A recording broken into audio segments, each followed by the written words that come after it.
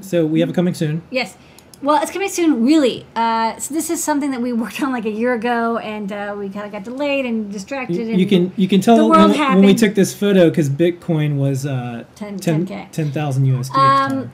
But we actually are back on the IMX train. We took a little bit of a detour to do some other things, including keeping our company running during 2020. But we're finally able to get back to some delayed projects, including this one. So it's our first Cortex M7 board. It's going to be the IMX RT1011, which is a 500 megahertz Cortex M7 from NXP. It's got 128K of RAM. It's going to have a 4 megabyte QSPI flash chip. We have CircuitPython already working for this chip, and we're sort of going through a bug fixing stage. We're also going to give it a second stage bootloader. So we've been working on getting Teeny UF2 all ported over and working quite well for the IMX series. This will be the first board of many IMX series chip breakouts and feathers and metros and pi portals and whatnot. We thought this chip was cool because it's a hand solderable 500 megahertz processor. It's just kind of neat.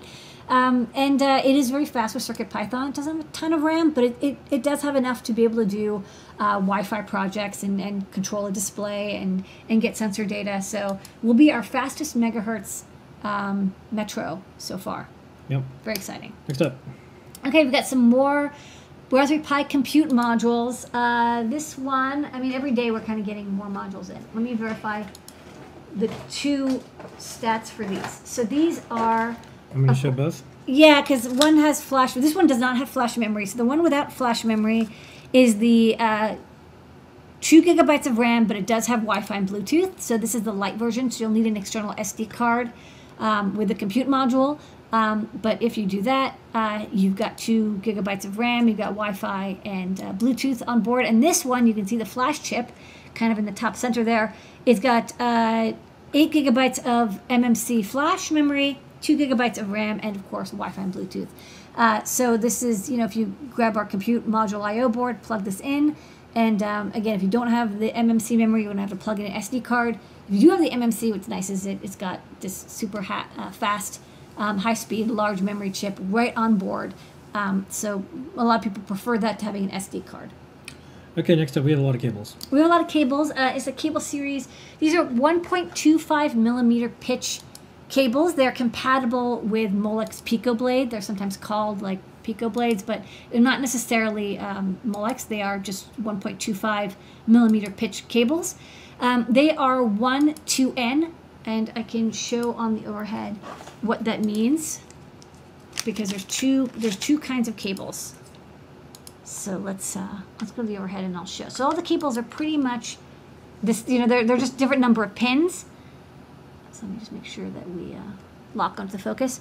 So you'll see that they have, the contacts, they're crimped in and all that good stuff. So for this cable, oh, sorry, this one is 1 to 1. Made a mistake. So you can see that the colors may not be the exact same one as your cable, but for this one, it is... This one, pin 1 is the black wire, and this one is pin 1 is also the black wire.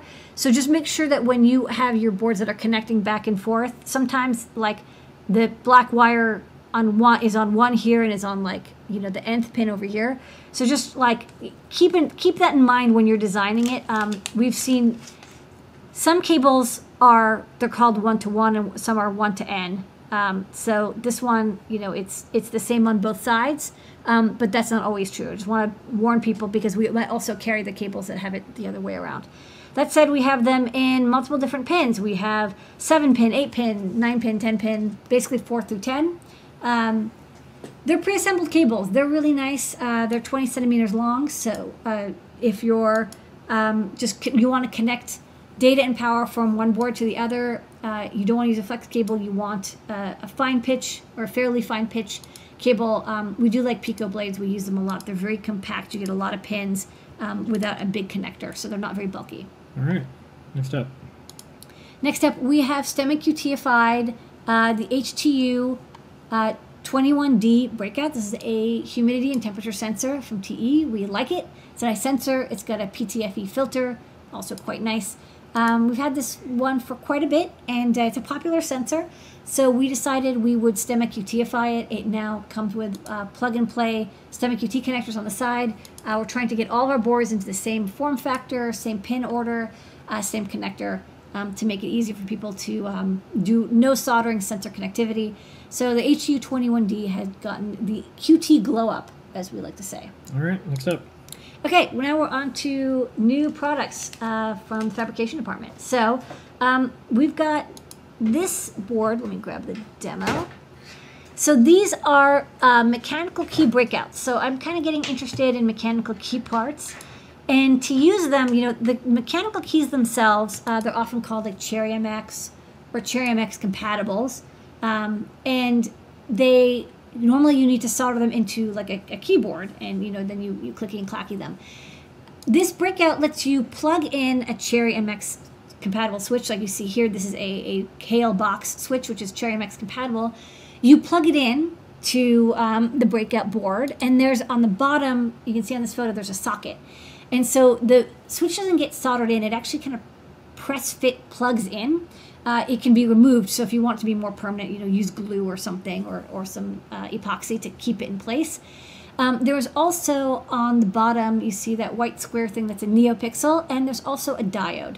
And the diode is what lets you create key matrices with this thing. And the NeoPixel, you see here, there's this kind of like, you know, there's the two sockets on the left, the center is the mounting post. And on the right, there's actually a little slot in the keys.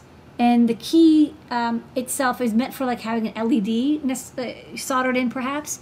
But you can also just have a reverse mount NeoPixel shine through. And then you can kind of backlit the LED with RGB colors.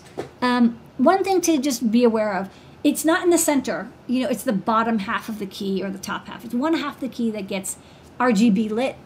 Here I've got some translucent keys, so you can sort of see that it's not the full body of the key. It's not like, you know, whole thing glowing. It's just one half of it. So let's go to the overhead, and I'll show you the demo because it's actually easier to show. So here we've got a STEMMA QT, sorry, a QT Py board. You know, it's just using Arduino, or you can use CircuitPython, whatever. And these are the keys, and I'm just going to remove them to show you that the key itself plugs into the socket. So this is the key, and it's got these two connectors, and that those, when this key is pressed, those connect together. And then there's the mounting post, right, to keep it mechanically stable, so you can plug it in, and then, you know, it's pretty stable. I would say, look, you want to have it glued or taped or something to keep it from coming apart, because you can pull it off. And here's another one. So you have two of them connected together. And then on each side, you have multiple pinouts. There's power and ground here. These are for the NeoPixel. And then this white wire you see, you know, goes in here and then chains over to this one. That's the NeoPixel data line. So just like NeoPixels, you chain them together. This has NeoPixel data going through. And then you have two pins for the switch, the top and the bottom, the anode and the cathode of the switch. Again, there's this diode in the middle, so you can make key matrices. If you're not doing key matrices, you can just ignore that diode. It's there to avoid key ghosting if you're making a complicated matrix.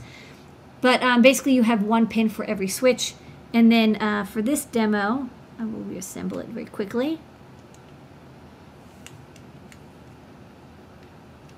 When you press the key, the LED turns off. So, you know, you can just use it as a switch and then control the NeoPixel separately. So they're, you know, the NeoPixel is not connected to the switch at all.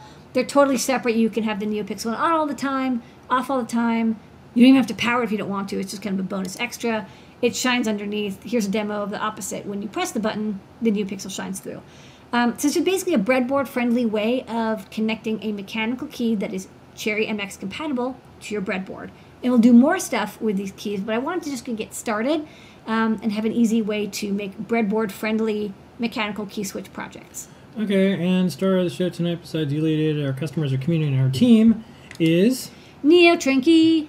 Neo Trinkey, your best friend, who's NeoPixels, and it's a trinket, and it's a USB key. It's Neo Trinkey. I don't know. It's from Bandai. No, it's not. It's from Adafruit.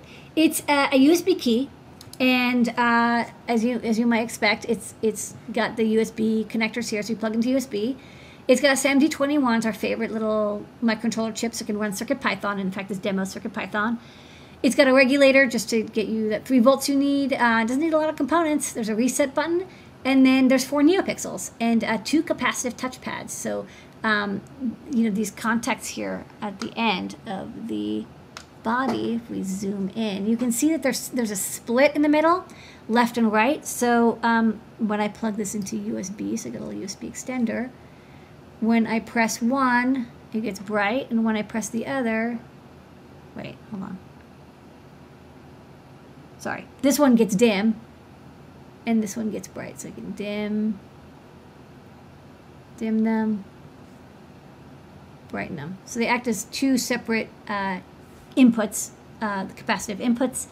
You can control the NeoPixel separately, so I just have them doing this kind of a rainbow glow thing. And then, of course, you can get into a bootloader, or you can load Arduino code, you can use CircuitPython. It's very small and simple. We just wanted to make like a keychain CircuitPython board. It has a little slot here that you can put onto a keychain ring if you'd like. And then you just plug it in and you can immediately start coding. And again, you don't need an IDE or anything. You can just go straight into CircuitPython and write code for it. So it's very cute. And it's got an extra thick PCB, so it plugs into USB quite nicely. So Trinkey, Neo Trinkey, why not? Some products. Neo Trinkey, Neo.